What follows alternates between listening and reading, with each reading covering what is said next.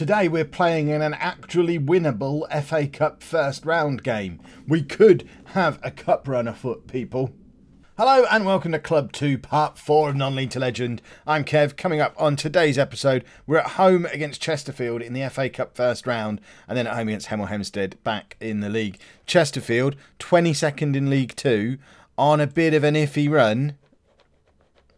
It's winnable. I mean, it's difficult because they're still Chesterfield. They're still 2 divisions above us. But it's absolutely winnable.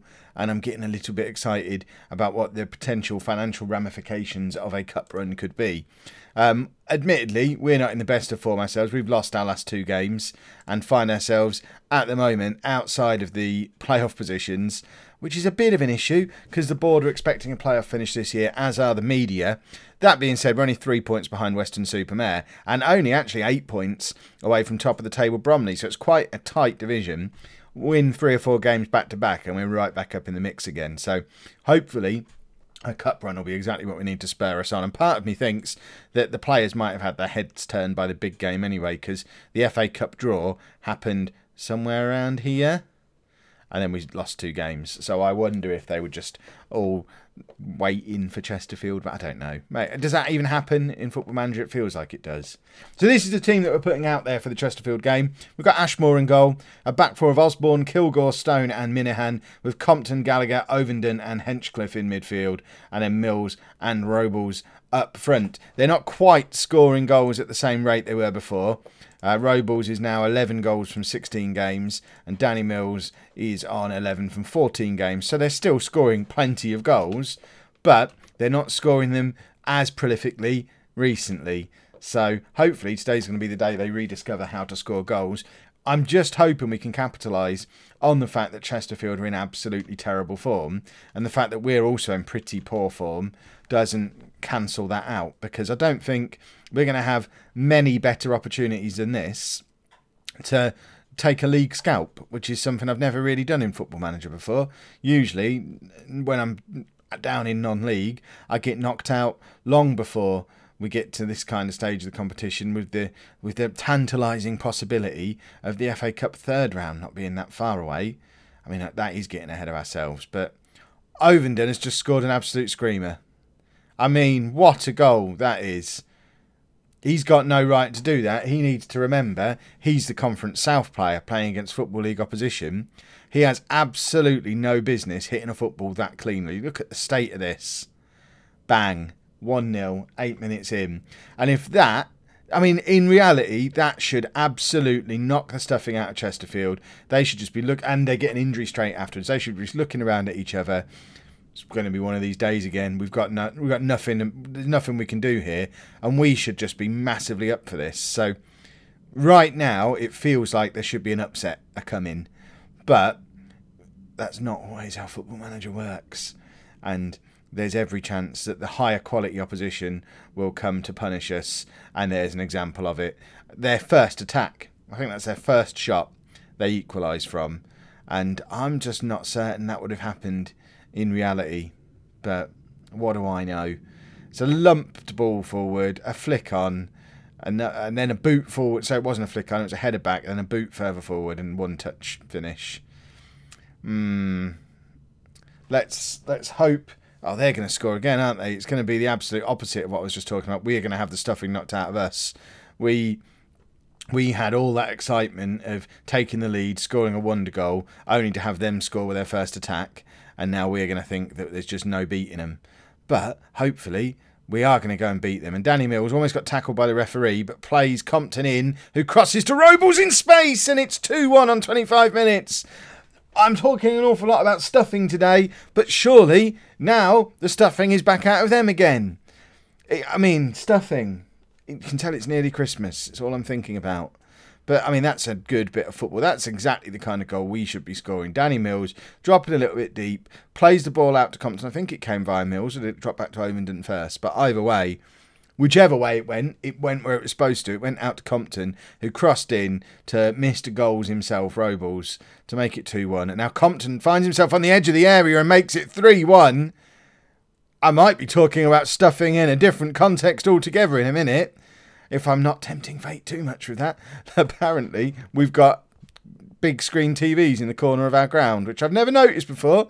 But is that a thing that they have at Twerton Park? I know it's a decent-sized ground for non-league. Pretty sure they don't have massive Titantrons in the corner of the pitch, though. But I mean, they've got a picnic area over here. It's a bit of a contrast. Massive TV in this corner. Over in that, there you go. Massive TV over there. Over here, picnic area and a giant football. I'm not sure there's a ground in the world that's set up quite like that. But what do I know? Right, looks like we're going in at half-time 3-1 up, which is better than we ever could have hoped for, really. I didn't mean to hit the space bar there. I wanted to rush the previous screen on. I wanted to look at my half-time stats, but now they're gone forever. I realise I could have gone back to look at them, but now they really are gone forever, I think. I don't think there's a way to get back to them from here. But we've had the better of this game. Looking at the stats on here, we've had more shots on target. They've marginally had better possession, but that's more to do with the fact that they're a better team. Compton! And we shouldn't have a lot of possession. We've got nearly 3,000 fans in here today, which has got to be it's certainly the biggest attendance by a long way we've had since I've been here. But I guess it's not close to a record attendance. Compton has just scored an absolute beautiful free kick. It is now 4-1. And I emphasise again, we are playing against Football League opposition. And Jack Compton is basically saying, yeah, I think I'm ready to play in the league now, boss. I'm like 29 or whatever he is. I don't really know why he's down at this level. 30 years old. And I guess he has been in and around the league at various points. Probably shouldn't be down in the Conference South, though, looking at the season he had last year. And he's now trying to show the world that he's ready for one more season. Up with the big boys. Right, changes. What changes? Osborne, we haven't got a backup left back. Stone, Batten can come on for him. Henchcliffe, it was a bit of a coin toss whether we had Henchcliffe or Otim in the team to begin with. So we'll just make that change. We'll leave it there for now. We don't need to change too much. But I am looking cautiously at Danny Mills, who's only just recovering from a little injury that he had. Fitness-wise, he looks like he's roughly in line with the rest of the squad. But the game is won at this point. We don't need to risk further injury to him, especially if he'd have scored there. He was coming straight off. He wasn't even going to get to kick off again. We might take him off regardless. Bring Doty on. Just as a bit more of a link-up man. I mean, this game should be over at this point. If Chesterfield find a way back in now, I don't understand how they're relegation threatened and are always losing. I mean, that is a fluke of a goal, though. And that's just the sort of thing that could drag them kicking and screaming back into the match. They've now had 2 shots on target in the entire game. If they have 2 more in the final 10 minutes and score them both, that's just dirty. But, I mean, that wasn't a shot, was it? That's a cross that he's completely mishit and it's looped in. Right, 5 minutes to go, still a 2-goal lead, and we've got a free kick. Minahan crosses in, and has Kilgore been fouled there? He has. We've got a penalty, and this should just wrap everything up at this point, and it's going to be Compton to take for a hat-trick against league opposition. He's not our normal penalty taker, but this is the... We can change him if we want to, but I'm not that much of a monster. Let's let him get his hat-trick. It's saved. What an idiot. Why didn't I change? It's the FA Cup. We've got finances to think of. Forget the romance, Kev. I don't even know who our normal penalty taker is. Probably Minahan, because he takes all the other set pieces. In fact, Compton does. Compton might be our normal penalty taker. Forget everything I just said. He should have taken it, and he should have scored it as well. And that is full time. We didn't get much of an end-of-game highlight there. But... forget all that. The important thing is we've just knocked a Football League team out of the FA Cup. We're in the draw for the second round. And now it all starts to get a little bit exciting. Let's fast forward to see the FA Cup second round draw. And we are in the hat. Here we go then.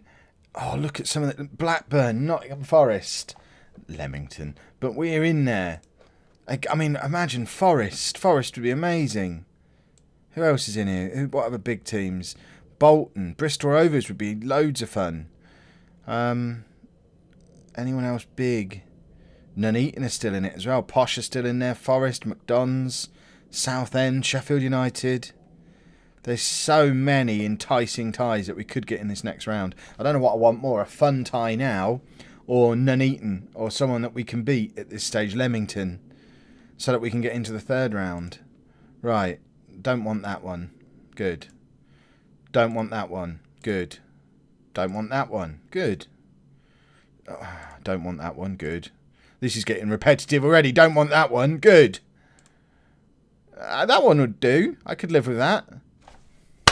And that is how you do an FA Cup draw. Ladies and gentlemen, I thank you. Let's draw the rest of the teams and go and play our next game. Wow. I could do that another dozen times and it will never work as perfectly as that. I'm just going to go and buy a lottery ticket. I'll be back in a minute. 2 changes for the Hemel Hempstead game then. One in terms of personnel, one a slight tactical tweak. Tim comes back in for Hinchcliffe on the right wing. We made the change in the middle of the match. Hinchcliffe's not got it, I don't think. But we've swapped Robles and Mills over up front, and it's mainly because apparently they're both as good as each other at poacher, but Robles is slightly better as a deep lying forward. So we'll try him that way round. See if we can get Danny Mills scoring goals again. Because although Robles is still knocking them in occasionally, and I mean Mills has actually already got a better goals per game ratio than Robles on account of him playing slightly fewer games, but I just need to get him back scoring a goal a game again. So let's try swapping him over and see if that makes a difference.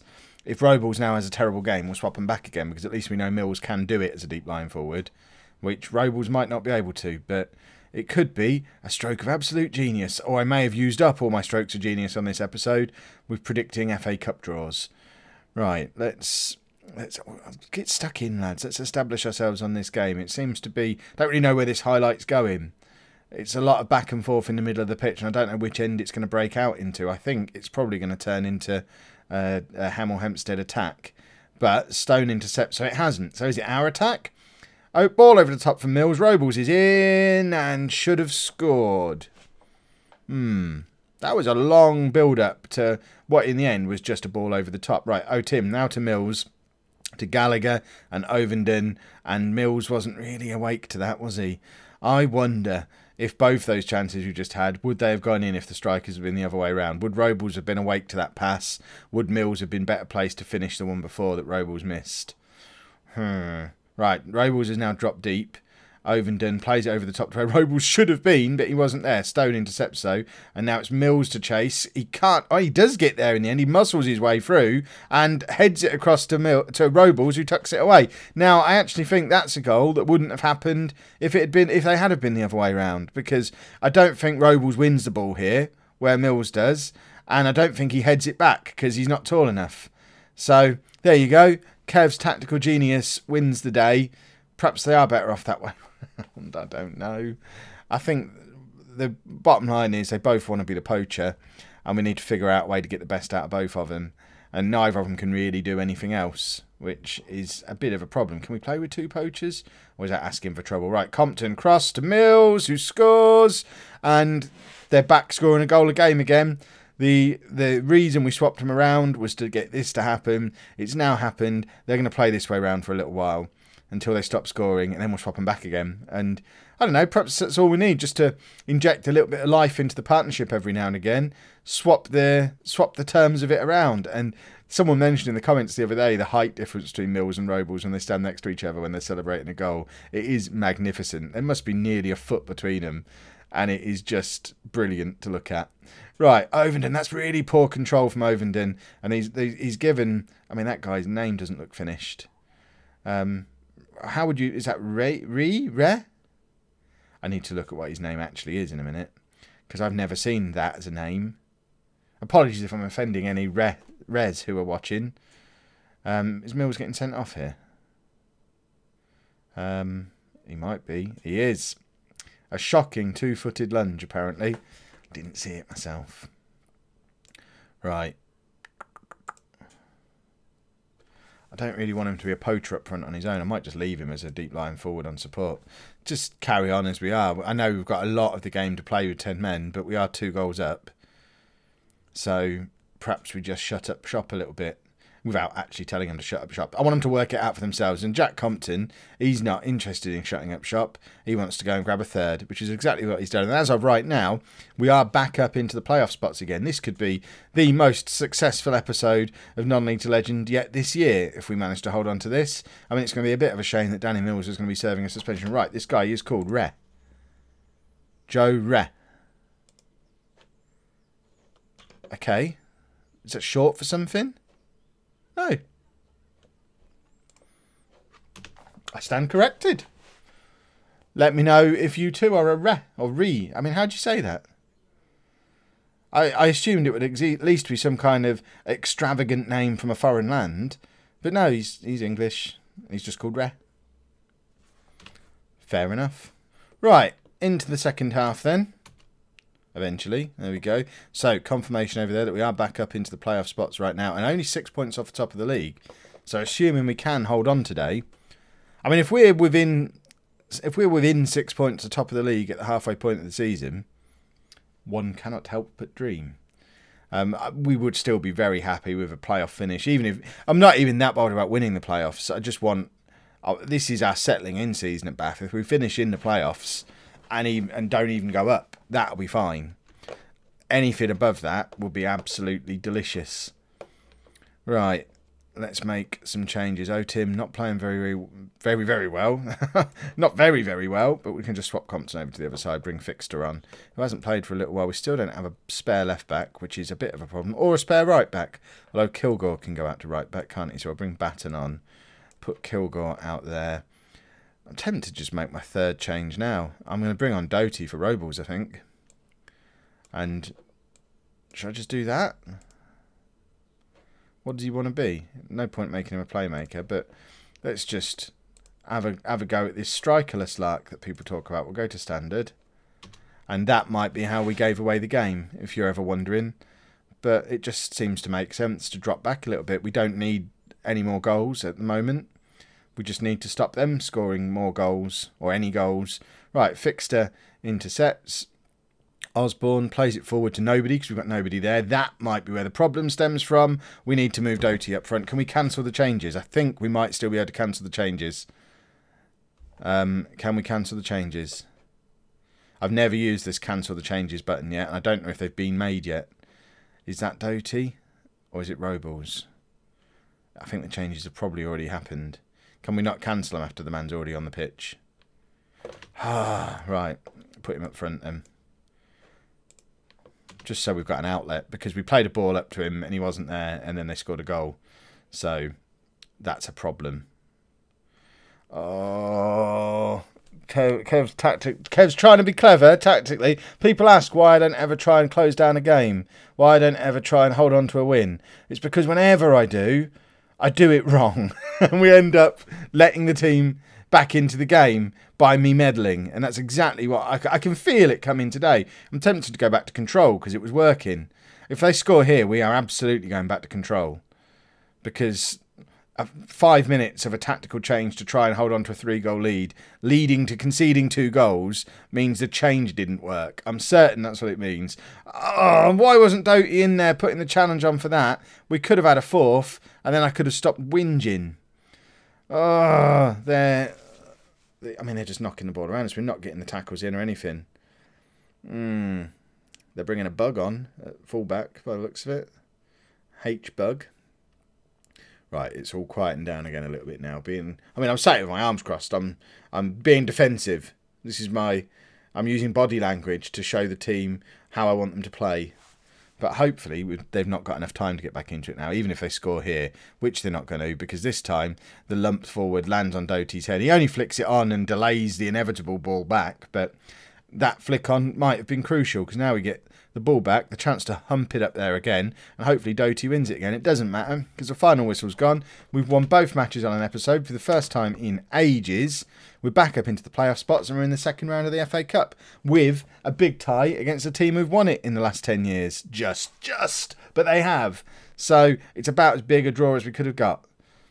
Everything is right in the world of non-league to legend today. If you've enjoyed today's episode, please make sure you leave a nice big thumbs up on there for me. Subscribe to the channel for brand new Football Manager videos at 4 PM and 9 PM every single day. Thank you very much for watching.